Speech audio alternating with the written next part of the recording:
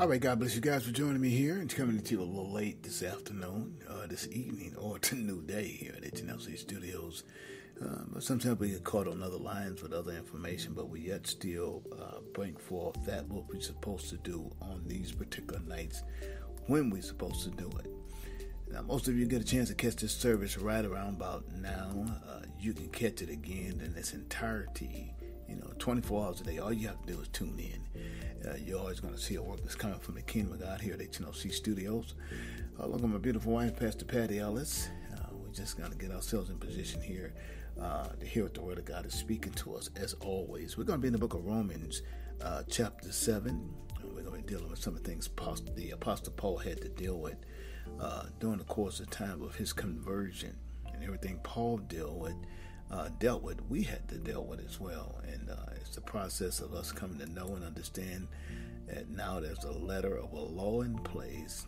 But through the law we have died, but in the spirit we must live. So Paul gets into a conversation here over in the book of Romans chapter 7 about such that what it is.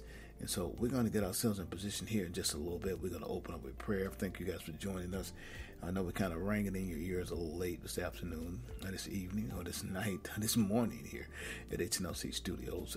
We thank you guys for whoever's up with us for being with us. As I said before, don't want to sound redundant.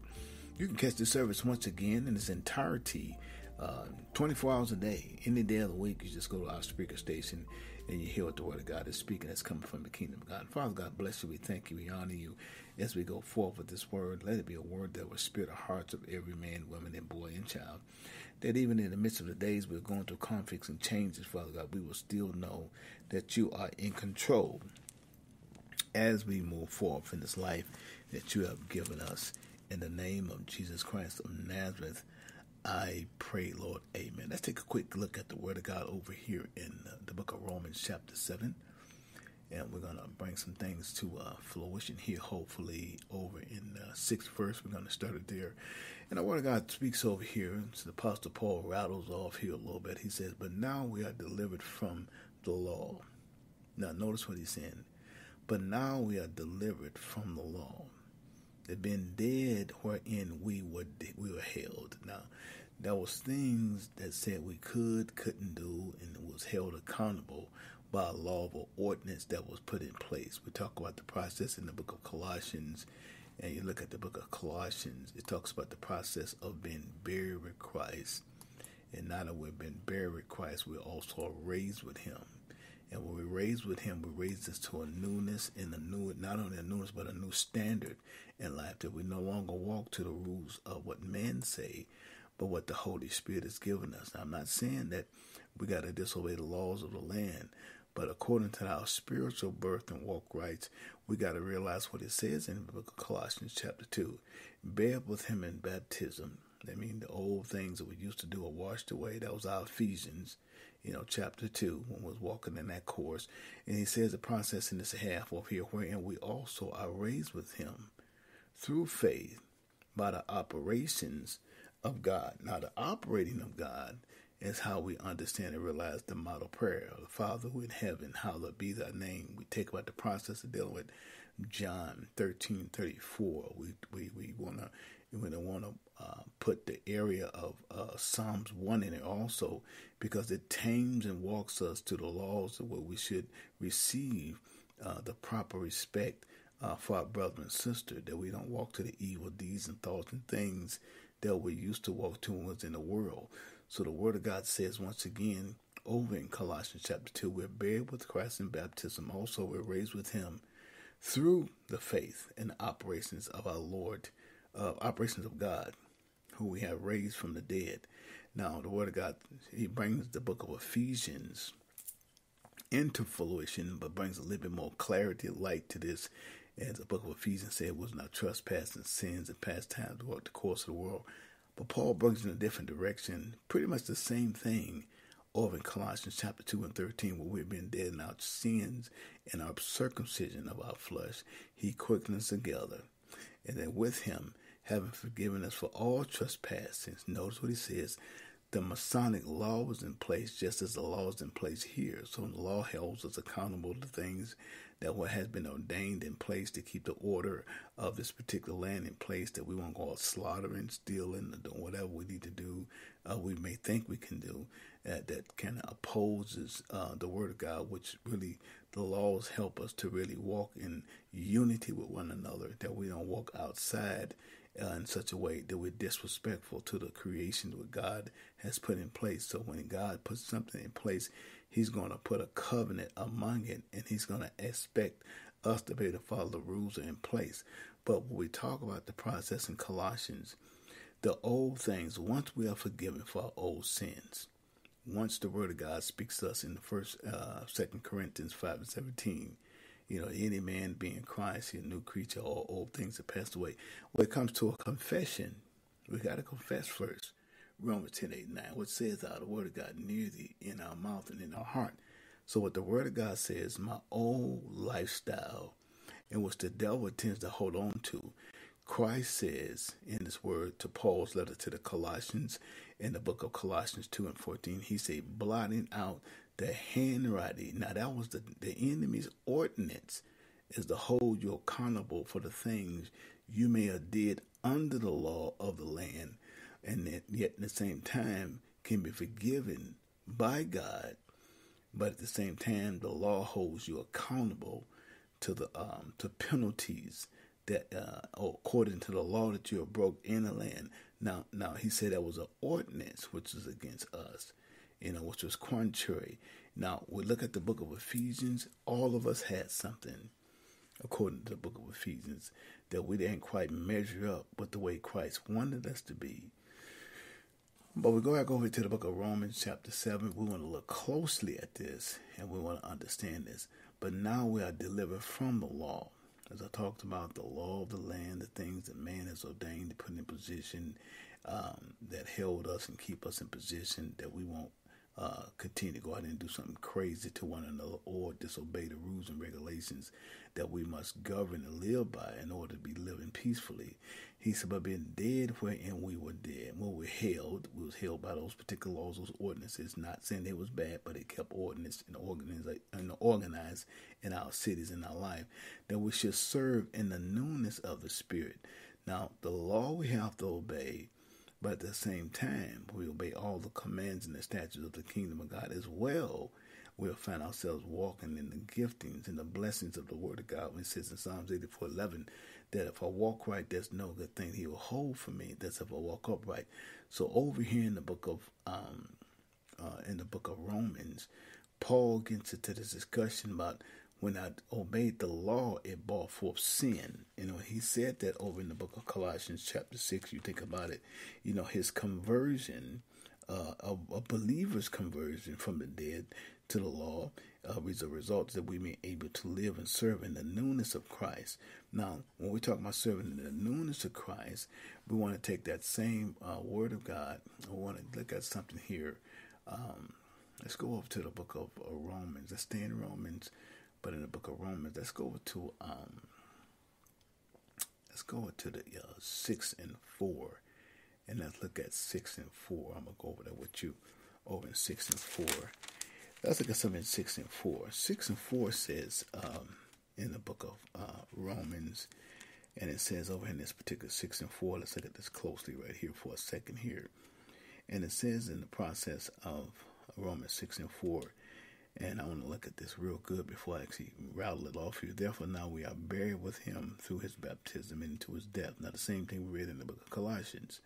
Now, it indicates once we come to our belief conversion, and which comes to that Romans 10:8-9 about confession, and we confess the Word of God, that not only that we believe in Him, but we also want to follow the rules and regulations of the kingdom, as the Word of God says in Psalms 1.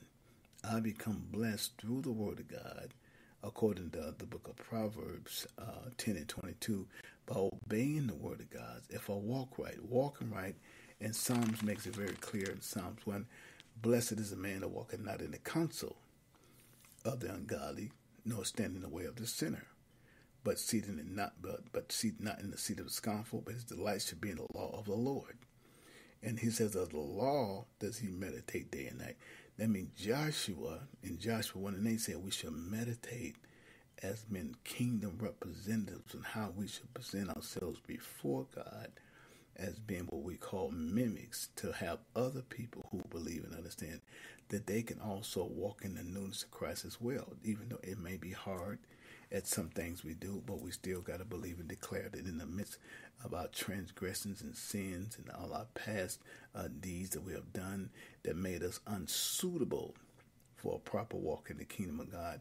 Now that Christ died on the cross, here we talk about the resurrection here just about a week ago, not even a week ago, Sunday, and how Christ had died on the cross for the remission of all our sins, that we give him homage. We look to him, and we understand, but we look to him, we pray daily, as it says over in the book of Matthew, chapter 6, that we go into our secret place. And we go in our secret place, we pray. And we pray to him who already knows the things we need in secret. Then he begins to reward us openly. But we got to follow the rules and regulations of the kingdom of God. Paul's whole discussion here in this area of verse 6. But now we are delivered from the law and been dead wherein we were held, that we should serve in the newness of spirit and not in the oldness of law.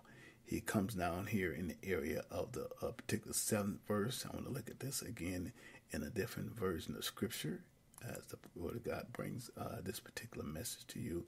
Not only the AMPC, but I'm going to look at it in what we call the Message Bible. Because when I look at the MSG, it brings me a little bit more clarity and understanding how the Word of God makes it plain and simple than when he speaks to me. So when he says to me over here in the area, as I said before, over here in the area of Romans chapter 7, and looking at Romans chapter 7 and around that particular 8th verse, let's look at the 7th verse in the Message Bible. He says something like this in that particular 7th verse. But I can hear you say, if the law code was dead as well, that it is not better to sin itself. Now, listen to what he's saying here. But I can hear you say, if the law code, you hear these police officers rattling out different codes, and they talk about these 187s and different things. These are things that brought death against the flesh when it's committed. There was names and codes given to that particular act. 187, these things you hear about, some of these rapper guys talk about. But the Word of God says right here, but if the law code as bad as well, I say that we are not, but better than sin itself. Now, I want you to understand the second part. If the law code was as bad as all, that is no better than sin itself. The Bible says that certainly is not true. The law code had proficiently legitimate function, which it did in the body of Christ. It kept you from going out doing something you weren't supposed to be doing, or unlegitimately creating an act or a crime. Then when you done it, there was a place that said, hey, look, you can't commit a death, kill, murder, or steal, or whatever it may have been that you done that wasn't right to the law. And it says, without this, it is clear guidance of the right and wrong. Moral behavior would mostly guesswork. You see, apart from this, the sentence of the surgeon of command that you should not convert. That's covet. You're not to convert. That you could have the dressing of the covetousness upon looking like a virtue, or ruins by a life with it. Now, I want to make sure I get this really understood for the point of those who are listening to this particular 7th verse, as I go back and understand the particular 6th verse in the King James Version. But as we are delivered from the law, remember there's a code in place saying that there are functions in the law that we must still abide by, but we're not of the law, we're of the Spirit. But even though we walk in the land of the laws, we still have to show the laws that we are actually spiritual people. When the Word of God say, our Father who art in heaven, hallowed be thy name, kingdom come, will be done on earth as it is in heaven. So we're walking in the act of saying that even though there's a law in the land, but we got favor and spiritual behavior as kingdom citizens right here on earth. Because it's not that we disobey the law of the land, but we do obey the law from the kingdom, that we may walk therein with the newness of a spirit, in a way that God said we no longer walk to where we was when we was in the law of the letter. Now, because, when you find out about these things, you say, wow, that means I'm born in the sin, and I got to obey the laws of a land which is governed in sin. But at the point of being a person of the Spirit, I have favor knowing that if I walk right in the laws of the land, I'm still been behaving as a kingdom citizen, as been obedient to that which has government over me. So I got to make sure that I do obey the laws of the land.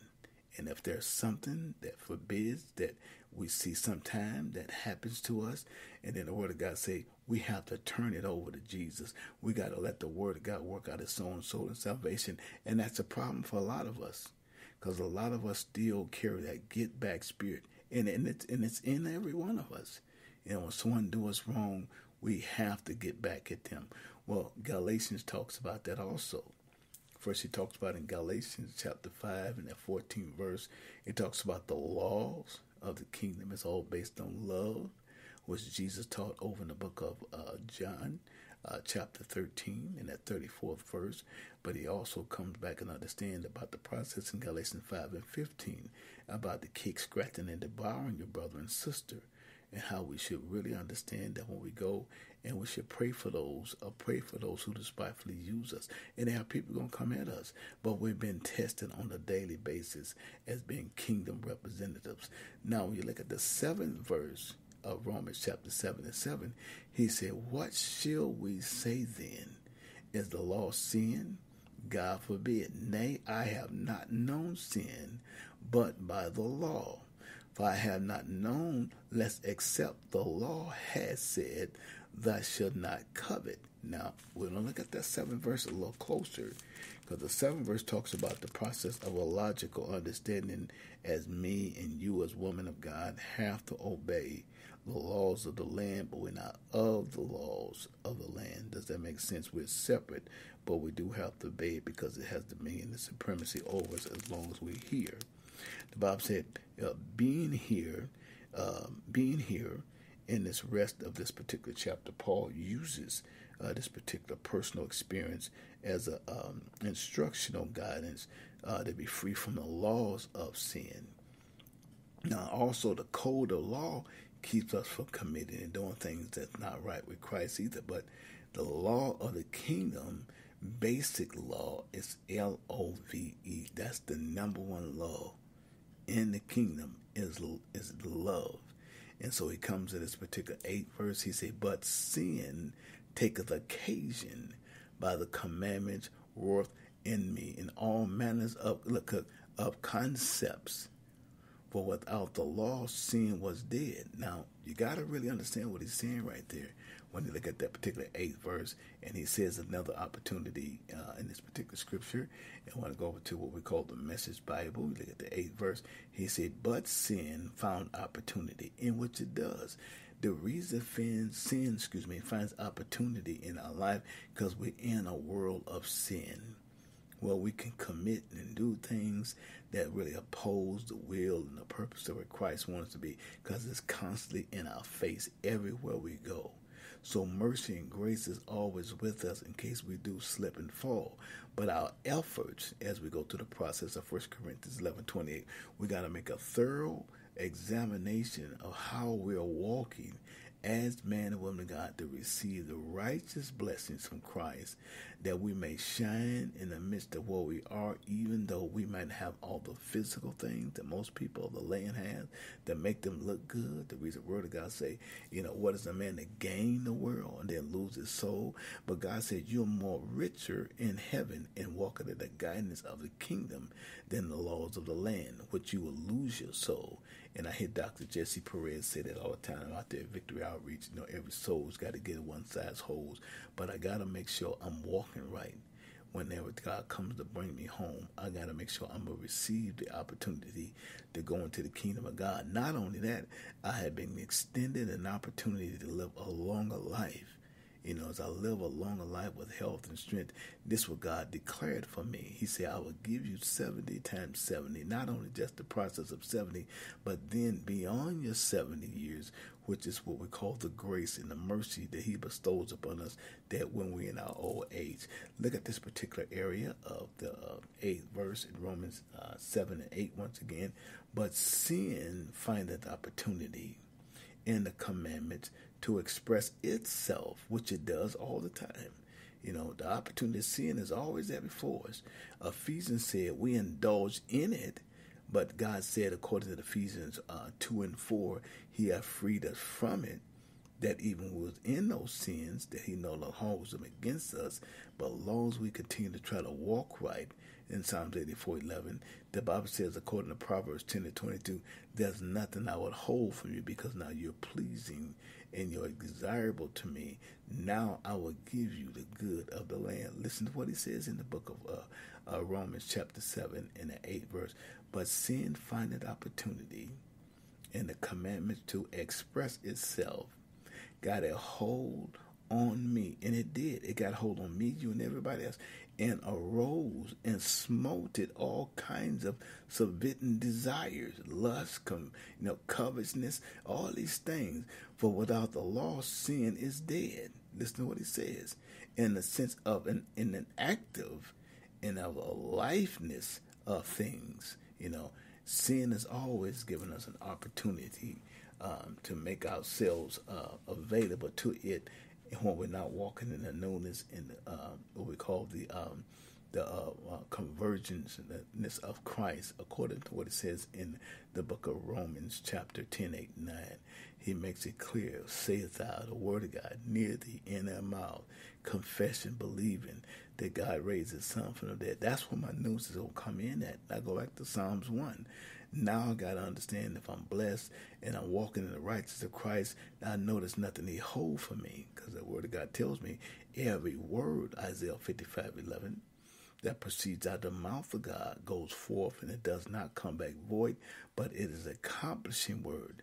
So what I have to do is blaze my life trail behind the opportunities what Christ shows me on a daily basis, that I may receive those things that Christ has always given me. Man and woman of God, it's a blessing to be with you here on my midnight cry. I know I got to get kind of late.